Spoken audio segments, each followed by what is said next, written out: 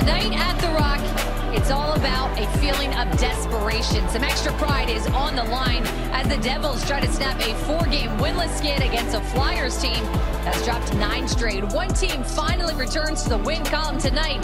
Devils Hockey is brought to you by RWJ Barnabas Health, the official healthcare provider of the New Jersey Devils. Good evening, everyone, and welcome to the Prudential Center. I'm Erica Wachter. Thanks so much for joining us for tonight's game between the Devils and the Philadelphia Flyers.